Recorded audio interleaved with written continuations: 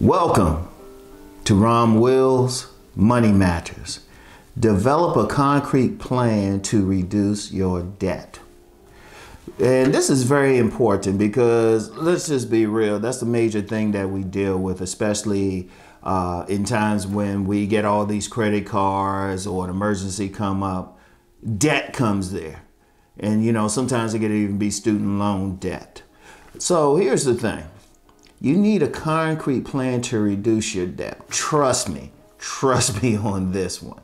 Like if it's credit card debt, or no matter what the debt is from, it could have been from an emergency, it could be a car note. All of that is debt. You need a concrete plan. And it's not just paying the bare minimum.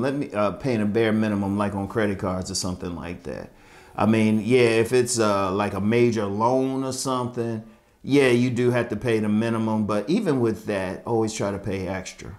That's one thing. Always pay extra. If you can give extra, it could be a student loan. Say, for example, say your payment is $200 a month. If you can pay them $500 a month, that's even better. But here's the thing. You need to sit down and look at your debt. You need to sit down and really examine it. Like, here's a plan. Here's a sample plan. Say you have 5 credit cards. Your credit card debt is ridiculous. Well, first of all, definitely cut back on using the credit cards. Definitely cut back on it.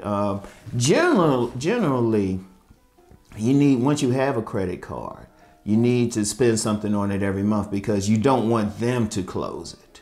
Because they'll say, hey, you're not using it. What you want to do is pay them down and then close them yourself. You want to close them. But in order to do that, here's a basic plan. And I've discussed this before, but there was a recent consultation where we were talking about correcting debt. So I was like, oh, you know, I need to talk about that on my money channel. The young man, they even know who I'm talking about. And who, incidentally, he's going to be rich. But anyway. The thing is, say you have 5 credit cards.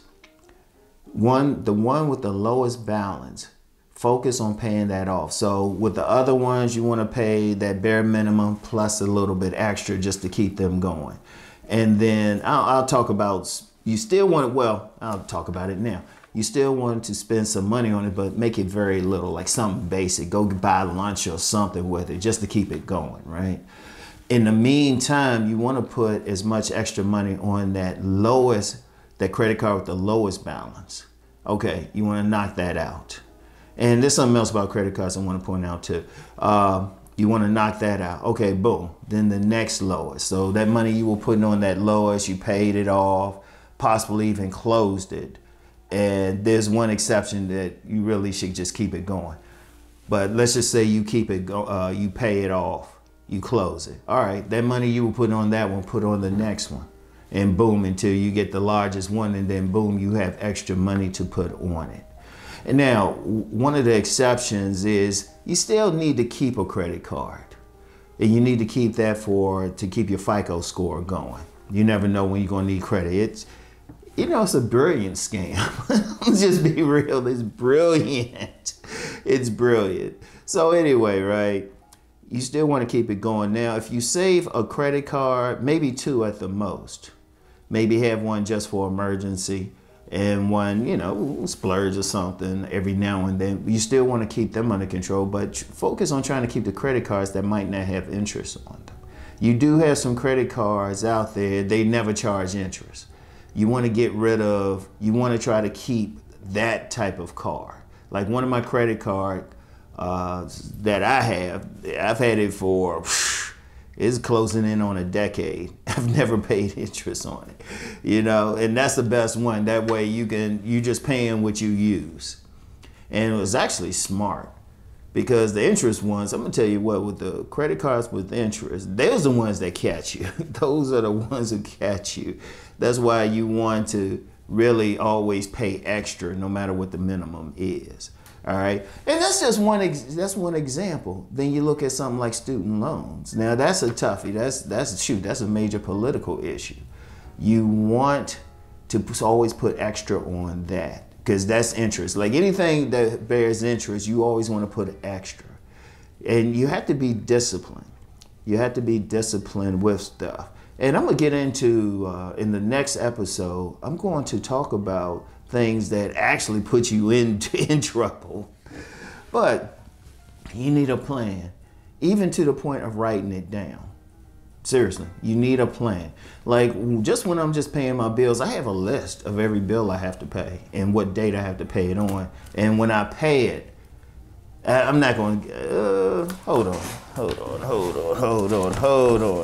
I said I was going to show, wait a minute. Okay.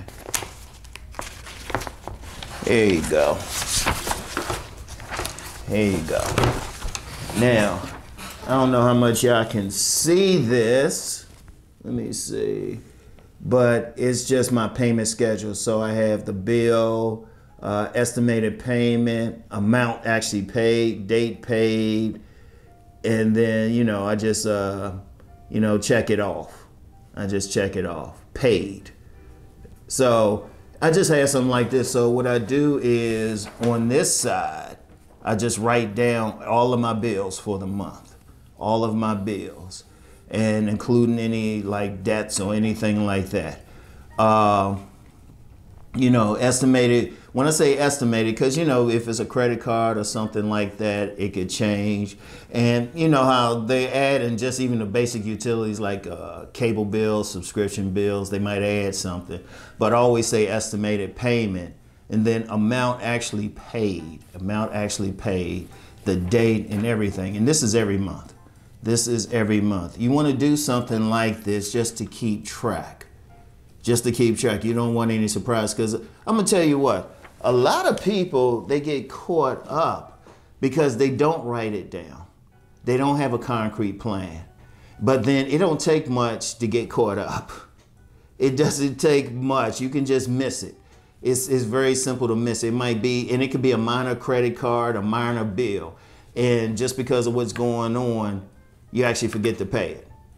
You forget. There's no shame in that. I'm serious. There's no shame in that because life happens. But when you have a list or something like that, or written down, shoot, you can even get more fancy. Type it up on a laptop or something, print it out and put it someplace. When you have something like that, you can just look at it, boom, boom, boom. You make sure you have all the money for it and everything. And especially when you have bills that are automatically withdrawn. Especially when you have those type of bills. Those are, you keep up with it. And then you got to stay disciplined with the plan. You have to stay disciplined. Now, as I said, that's a concrete plan. I'm going to get into, in the next episode, I'm going to talk about how to even avoid getting to that point. Another way that you can really get your finances in order. All right? So, until then, y'all know the deal. Let's go make that money.